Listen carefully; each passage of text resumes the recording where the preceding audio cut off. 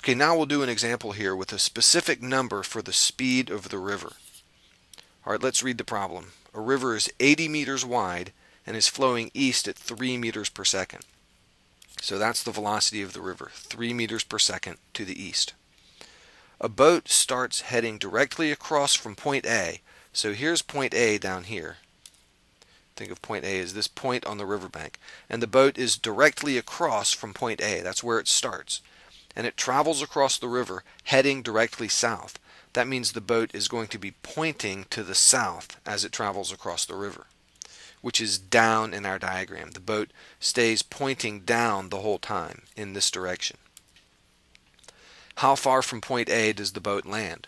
Well, as the boat travels across the river, the current makes it drift to the right, so it ends up moving in a path like this. Even though it's pointing south the whole time, it ends up being carried to the right by the current, and it ends up here. And we want to find this distance, how far downstream from point A it lands.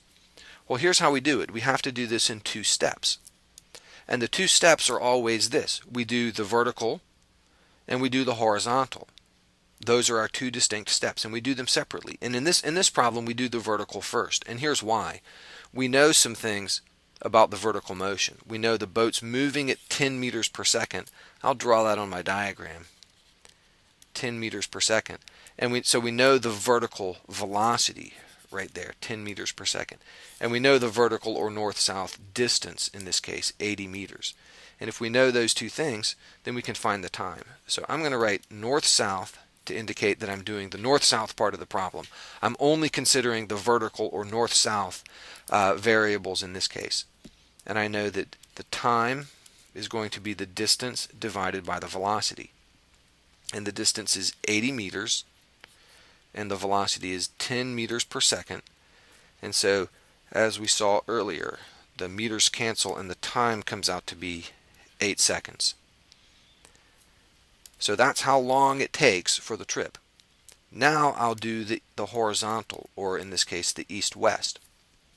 So first I was only considering the north-south or vertical. Now I'm only considering the east-west or horizontal. And here's what I know. I'm trying to find how far it goes.